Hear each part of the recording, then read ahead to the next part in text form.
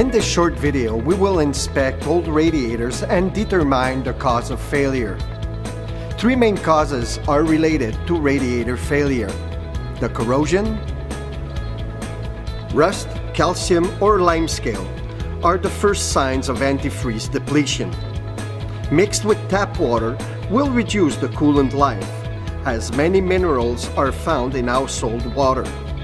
Antifreeze manufacturers recommend the use of distilled water or pre-mixed coolant found in many auto parts stores. Remember, coolant must be replaced at recommended intervals. The physical damage.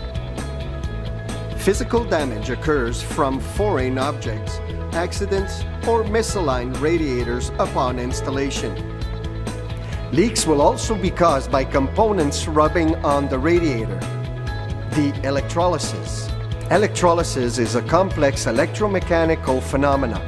Contaminated antifreeze or stray current circulating in the cooling system will rapidly deteriorate the radiator.